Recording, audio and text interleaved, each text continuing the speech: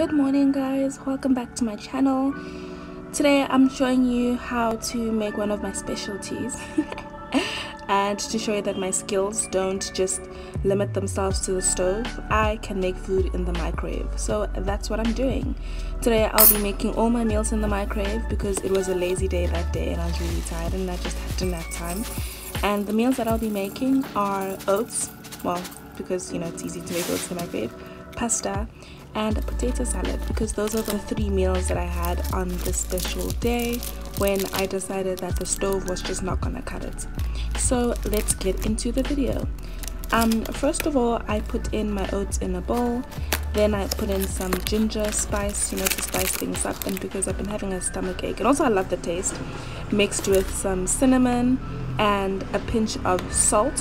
What I like about having cinnamon and ginger in my oats is that it reminds me so much of cozy days, especially because it's been cold nowadays in Pretoria. So yeah, I really advise that you guys try and flavor up your oats so you don't have it boring and you don't find oats tasteless or whatever, or not delicious, because you can absolutely make your oats to be absolutely delicious if you can just be versatile and creative with your flavorings. Next, I put in some hot water in my oats. How much water I put in is usually, not too much, just quarter of an inch over the oats, but not too little either, because I don't want the oats to be too dry. And then I walked over to the microwave because it's on the other side of Africa, and in it goes. Cook that for 2 minutes, take it out, mix it up, and put it back for another minute until it is done. I have test week this week, so I have all my tests and all my assignments due in 1 week. So the lecturers decided, wonderfully, they conspired against us and decided to put all our tests and assignments in 1 week. What a wonderful idea, isn't it? So yeah, that is why I decided that I was not going to cook my food on the stove top, because it does take long, especially because it's an electric stove, and I was just gonna do it in the microwave. And then I figured I might as well show you guys how to cook meals in the microwave for those of you that are not skilled like I am. Yeah, and today my first meal of the day is oats, because it's easy and delicious and you can make it to taste like anything. I decided to add in some ginger and some cinnamon. I'm also going to be adding in some blueberry and peanut butter, and yeah, I'm really excited, and top that off with some soy milk. So that's my first meal of the day, and that is my oats done. Then while it is still hot, I topped it off with some blueberries. This also helps to cool it down because my blueberries are frozen. And then I added in some peanut butter. I was really struggling because I was using one hand, and since it's been cold, the peanut butter hasn't been as melty is that even a word, as it usually is, but I'm sure you guys can see how divine this peanut butter is. Anyway, I added in a teaspoon of peanut butter in there, or maybe I added more, who knows. And I mixed that all up just to make it nice and creamy, and then I topped my oats off with some more blueberries and some very, very creamy and thick soy milk, might I add. This new brand that I've been trying called Simple Truth has very, very thick soy milk, so yeah, that really helps to amp up the flavor of this oats, because adding soy milk is a very important ritualistic step of this oat eating of mine. And also some muesli / granola that I made the other day, just for some crunch and variety in textures. So yeah. Okay, my next meal that I'll be having for dinner is potatoes.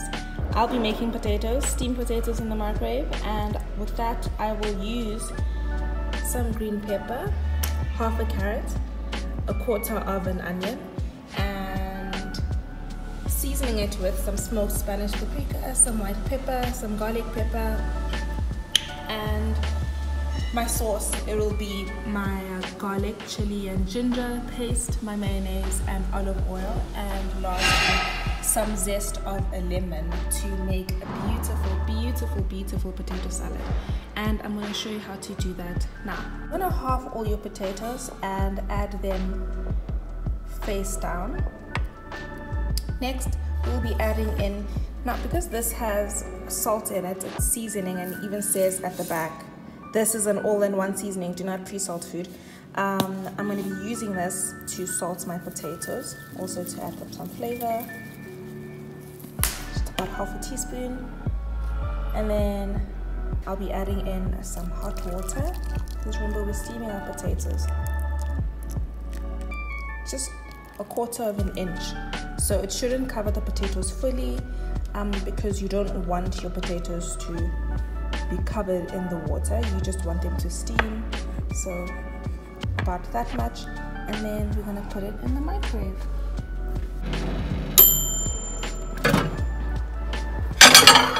Next, it's really hot, I don't know I'm doing this.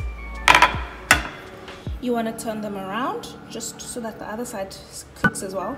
What I like about this is, since the potatoes are really small, they won't even take a second to cook.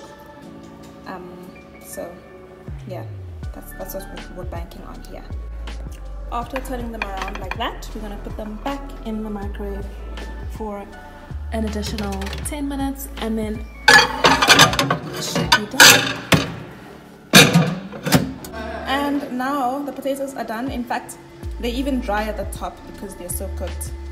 I like it, I love it, man. And like for potato salad, I don't like my potatoes to be like overcooked, you understand? So this is perfect. And now we're gonna move on to our next step. And next we're gonna mix in our sauce, and in there I have an 1/8 cup of my liquid that I reserved from the potatoes, because it also has the seasoning in it, and I didn't want to have to add more. So yeah, and also we're gonna thin it down with some water, but it's flavorful, so you see it's more impactful. Then we have 2 tablespoons of mayonnaise, half a teaspoon of lemon zest, a 1/4 teaspoon of white pepper, and half a teaspoon of smoked paprika, as well as half a teaspoon of the garlic, ginger, and chili paste. And then we're gonna give that a mix and put it in here. Next, I'll be putting in a little bit of olive oil, about a tablespoon, just, you know, for, I actually don't know why I'm adding an olive oil in here. I could have done without it, but I added it in anyway, okay? And then after it's mixed in pretty nicely, I already added in my green pepper, carrot, and onion, and in goes the sauce. And then we're gonna give that a mix and serve. And we're done.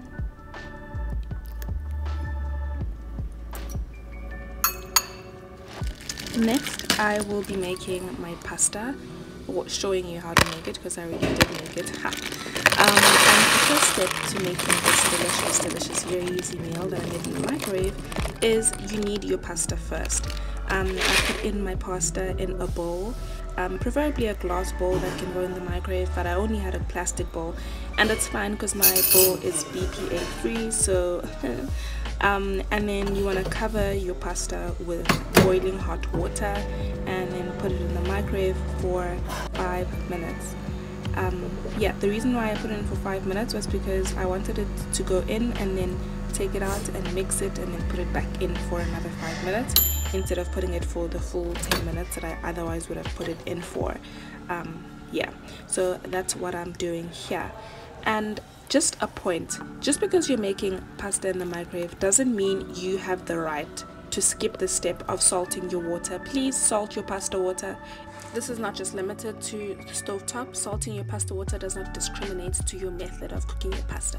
Anyway, I use these seasonings to, you know, add some flavor to my meal, and I particularly use this one that I'm holding up now, the rosemary and olive seasoning, to salt my pasta water, and that helped to add in a little bit more than just salt would have done otherwise. My additional ingredients are a tin of baked beans, some frozen vegetables, sliced up red chili, as well as some sliced up green onion and parsley, some garlic, ginger, and chili paste, as well as some tomato paste.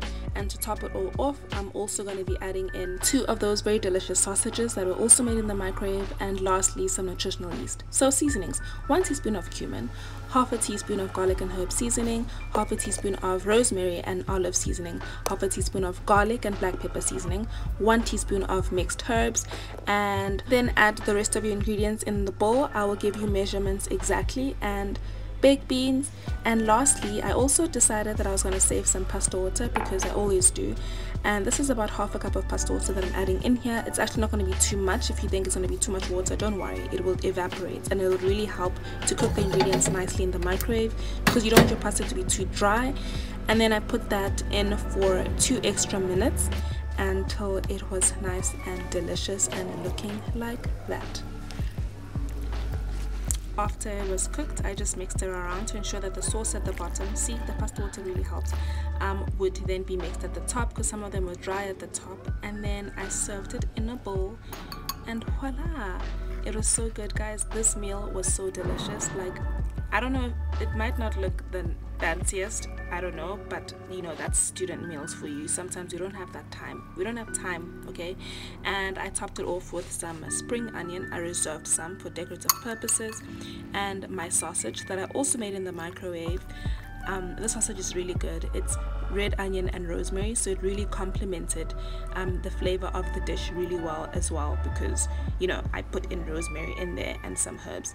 And then lastly, I topped it off with some parsley. Actually, this is not lastly, I lie. I also added in some nutritional yeast because I actually forgot. Yeah, I forgot.